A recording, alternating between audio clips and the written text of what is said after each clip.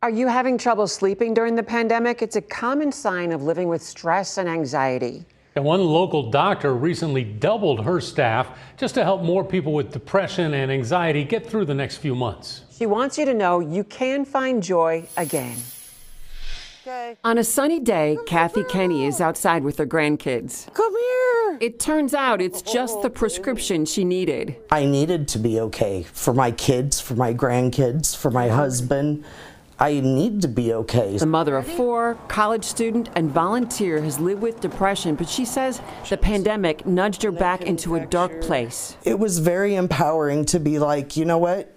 I recognize that I need help. They feel helpless, people feel hopeless, they feel like they have no power, just the fear of unknown. All right. Dr. Vidya Selvaraj is an Omaha psychiatrist who's all about taking away the stigma of living with depression and anxiety. It's easy for the patient to pick up the phone and say, hey, I have insomnia, I want to come and see the doctor. It starts with the name of her clinic, Omaha Insomnia and Psychiatric Services.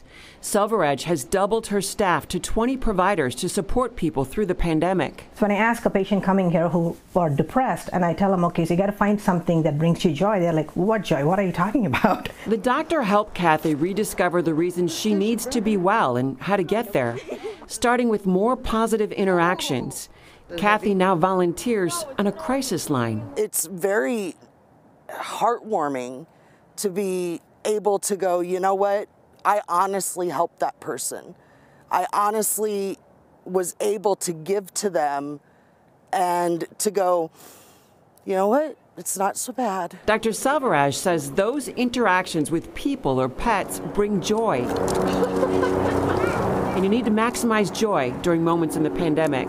She says focus on achievement in work or school and add more self-care to your daily routine. When I feel like I'm closed up and I'm just like, ugh, I can't take this anymore, I just like, okay, gonna go for a walk, clear my head. Things we can control would be,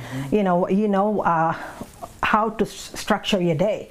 So you have control over that. So I wanted them to think, okay, let's just think about short term. How are you going to get through the day? And if you need a team to guide you, Dr. Selvaraj says, ask for help, like Kathy did. She has shown me so much and helped me through so many things. It's ridiculous. She is such a sweet woman, and she puts 150% into her job. Dr. Selvaraj says it's about restoring joy, even in a pandemic. We had to have her find some joy in her life, and she has done really well. I got you.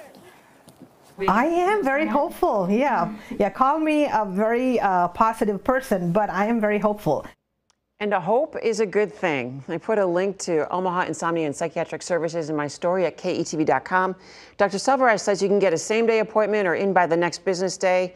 She says during COVID, they are seeing 3 times as many patients. Her office is in West Omaha.